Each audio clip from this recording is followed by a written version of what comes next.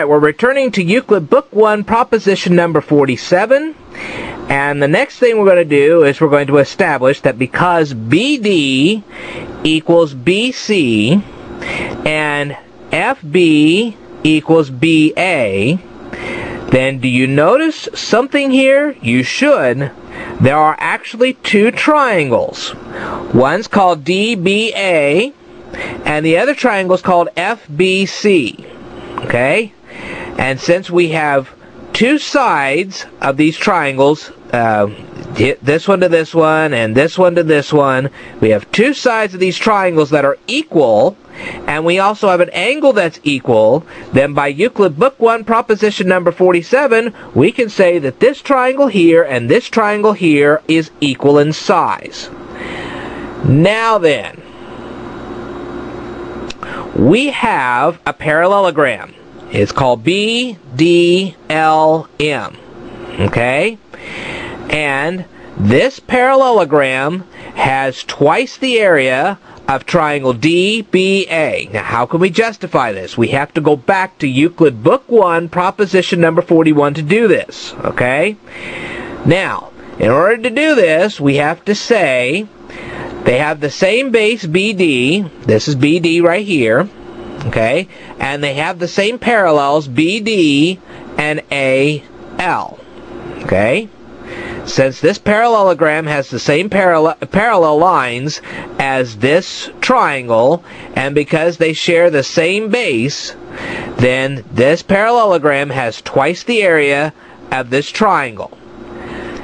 The same thing can be said of triangle FBC. Okay? Now, how do we say this? Alright, we have a parallelogram. It's called GFBA. Alright? Now, this parallelogram has twice the area of FBC. How do we say that? Well, because they have the same base FB right here, and they have the same parallels FB and GC. And because of Euclid Book 1, proposition number 41, we can now say that this triangle here has half the area of this parallelogram right here, which, by the way, also happens to be a square. Alright. Now, if you take two equal numbers and you multiply both numbers by 2, they're still going to be equal. In other words, if you had 2 on one side of the equal sign and you had 2, like, we'll put it right here.